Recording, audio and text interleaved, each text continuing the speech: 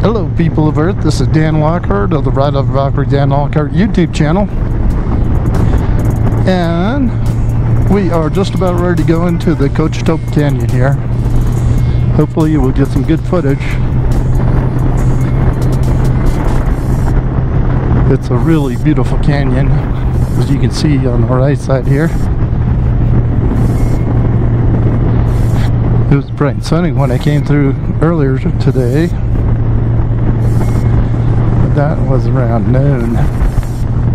We're gonna have some shadows now, but that's alright. I had the 360 camera mounted on the engine guard.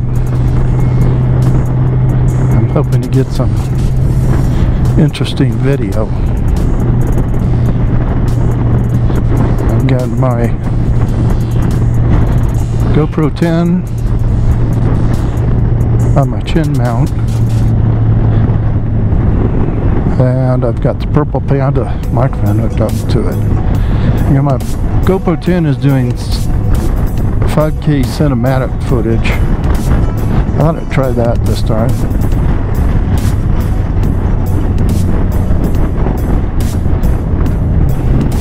The one's been a real booger today.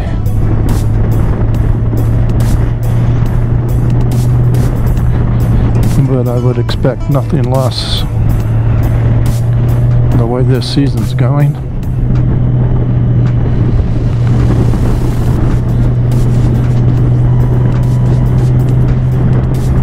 Yes, I love this ride. I could just ride up and down this canyon all day long. It's so pretty in here. Well, I hope you all are getting out and doing some riding yourself. Definitely riding season in the colder climates. I think it's supposed to be 75 degrees Fahrenheit today at Crested Butte, but I was a couple hundred miles away from home, I think. I have to take a look at that mileage when I get back. Look at how pretty this is. Alright, I better stay focused.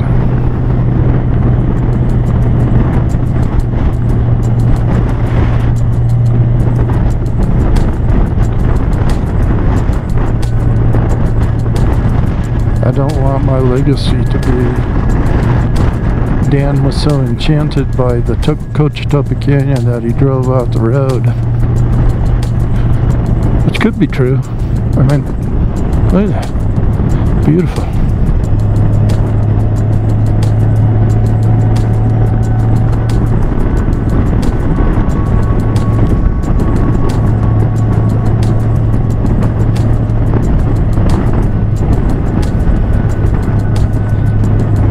What I was thinking with the 360 camera was putting it outboard towards the canyon interior, so you get to see some of the canyon walls. Yeah, I just saw a marmot. He's just sitting on top of a rock looking at me, watching me go by.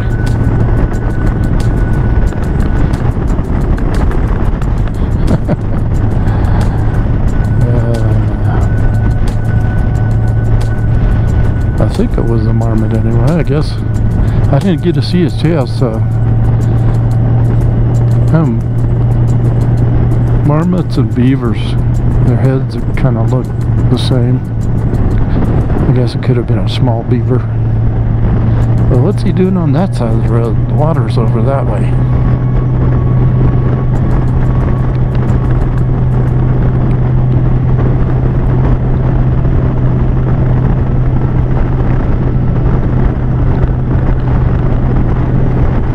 So today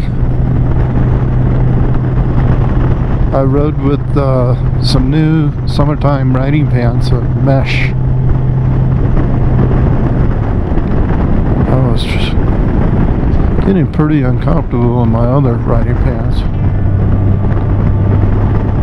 They're made for colder weather. And when it's warmer, man, you really sweat to death in those things. These are really nice. I would have to say today, from today on until it starts getting cool in the fall again, these pants are going to be the ones that I'm going to wear.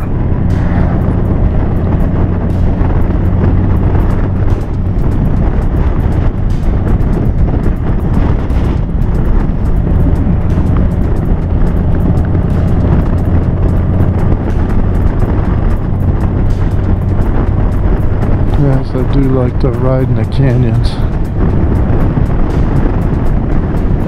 We have so many great places to ride. Both on paved road and dirt roads and dirt trails. Colorado's it's pretty famous for all of that.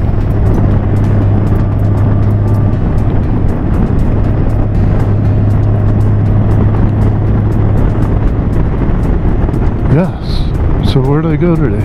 Well, that's a good question. Today, I went to Colorado alligators. Alligators in Colorado?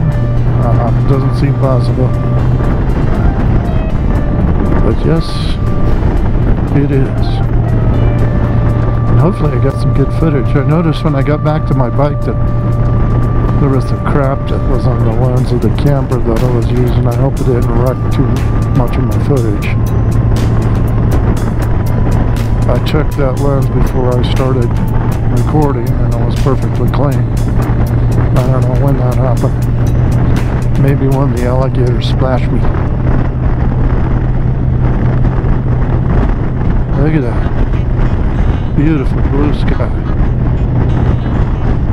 It's too bad the wind is crazy.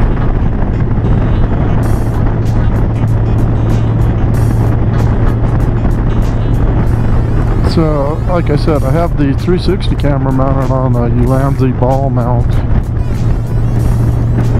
So I can pivot the camera whatever direction I need to get the right angle.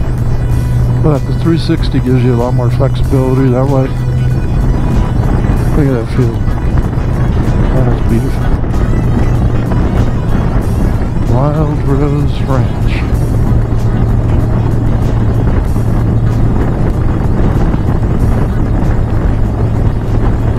Yeah.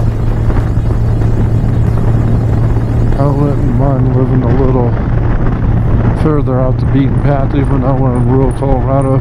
Crescent South. You get out here, you're kind of on your own out here. I mean, I see power lines, so I know that they got power lines running up to their properties out here.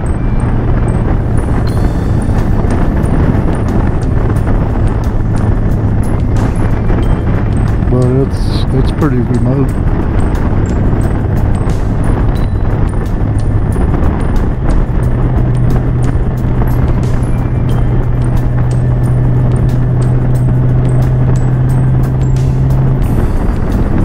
My polarized sunglasses made that rock back there look like it was shale rock. Made it look like it had a kind of a teal color. Interesting.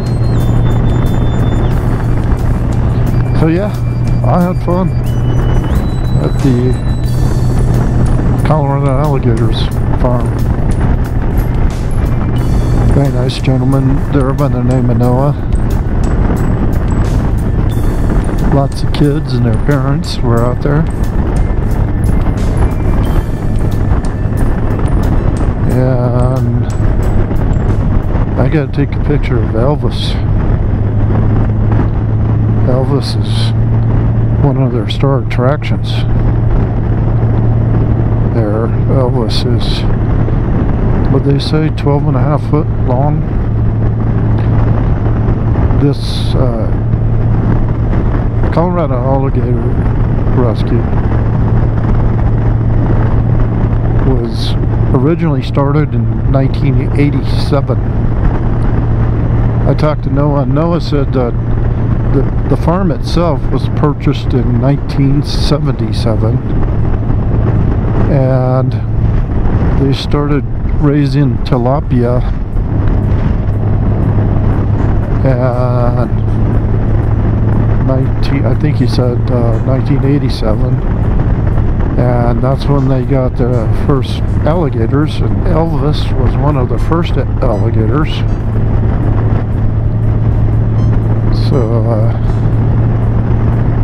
you do the math on that, 13 and 22. I think that goes up to about 35 years Elvis has been at the Colorado Alligator Farm. But they also had a sign there that said, Elvis does not play well with others. In fact, he killed and ate his last girlfriend. So, I believe it. It was a big old bugger. But there's another one next to his little pond there. There was another one that was as big, if not bigger, than Elvis. I didn't have any signs about him. So the picture that I took of Elvis was for Elvis Boy and the Elvis Boy Into the Sunset YouTube channel. This alligator will be his namesake, Elvis the Alligator.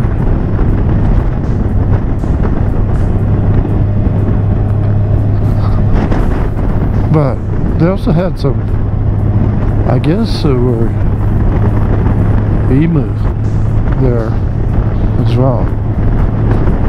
I don't think they were ostriches. I don't think they were tall enough to be ostriches, but I'm not sure I could tell the difference from a emu and an ostrich.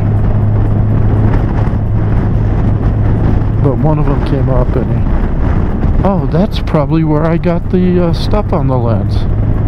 Was when that one emu or ostrich or whatever it was picked up my camera. That's probably it. Yeah, he didn't like it because it kind of looked like him. I had it on like a 3-foot extension and I was holding it up. That's where I got the junk on the lens. Haha. Makes sense now. And I know I checked that lens before I started recording now.